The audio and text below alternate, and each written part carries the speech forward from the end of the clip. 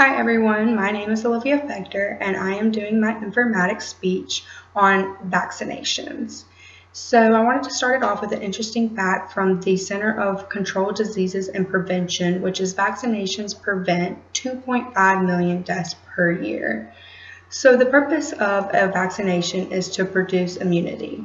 And what that means is the vaccination will work with the body's natural defense system, which are antibodies, and it will produce immune response against these deadly diseases.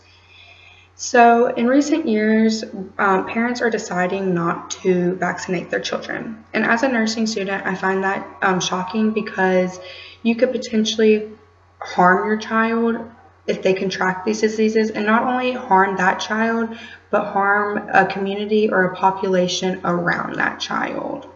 And it's just very important to stress the prevention techniques to prevent these diseases, which are vaccinations. So I'm going to cover 3 viruses and diseases and the signs and symptoms that you would be looking for these diseases, how they are transmitted, the complications if you didn't receive treatment, and the vaccinations to prevent these diseases and what time and age you would receive these vaccinations at. So we're going to cover the influenza virus, the meningococcal disease, and poliomyelitis. So let's start off with the influenza virus, which is also kind of just known as the flu. So this disease is transmitted by droplet secretions or direct contact with somebody with this virus. And the most common ways that this virus is spread is through coughing or sneezing, and like not covering your mouth or your nose, and not washing your hands if you have these mucus secretions on your hand and coming in direct contact with somebody. So the signs and symptoms of this virus is fever, sore throat, headache, fatigue, muscle weakness, congestion, just not feeling good, shakiness, tiredness, chills. And the main 2 complications of this virus is pneumonia and dehydration. And these are very serious complications because they could ultimately lead to death. And the vaccination for the influenza virus is called a trivalent virus, and that means that it's trying to cover 3 forms of this virus. And every year, doctors or pharmacists come up with what strand they are going to make the virus be and what's going to be most popular strand that year. So they recommend that you get the influenza vaccination every year in the month of September, just before those wintry and cold months where you ultimately start getting sick at.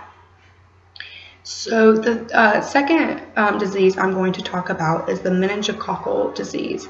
And I chose this disease because this disease is commonly found in dormitories.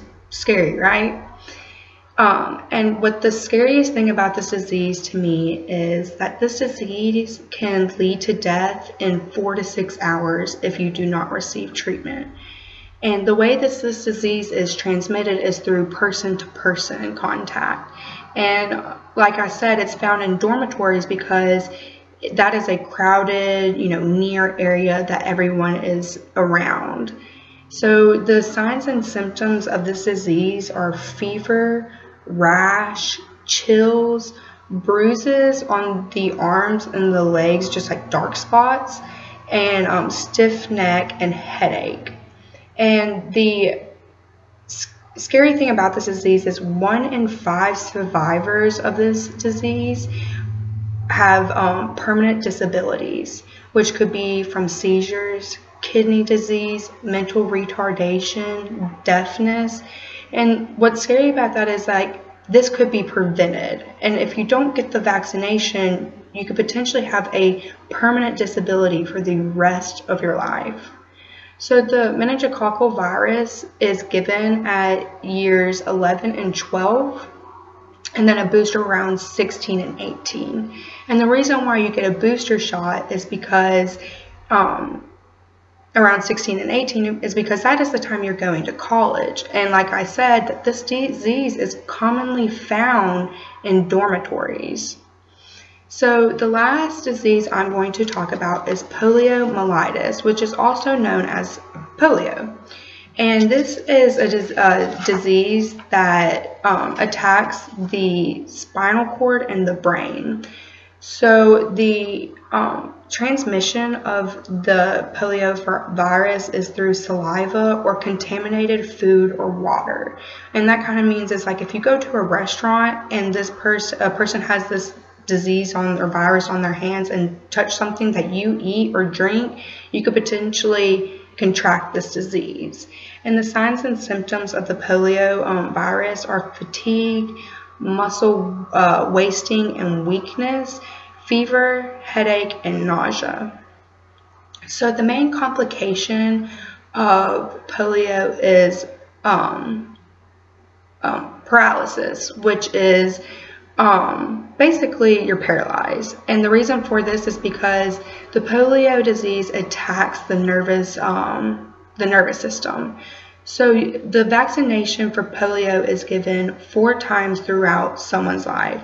And this is given at 2 months years old, 4 months years old, 6 to 18 months year old, and the last one is given around 4 to 6 years old. So in conclusion, I just want to stress the importance of getting vaccinations because I am passionate about nursing and I care about everyone's wellness. And if something can be prevented, why not? Or why not want to keep a whole population from getting sick and hurting multiple people in that area? And like I said, you heard the complications. They're scary. No one wants to have a permanent disability for the rest of their lives. So I reviewed the influenza virus, the meningococcal disease, and poliomyelitis. And we talked about the way that these diseases are transmitted, the signs and symptoms to look for, the complications if you don't receive treatment, and the vaccinations to prevent them and the age you would receive them at. And I wanted to show this visual aid because since I am in my pediatric rotation, they gave us this the first day of class. And I just wanted to show everyone the chart of when you should receive your vaccination and what vaccination should be given at that time.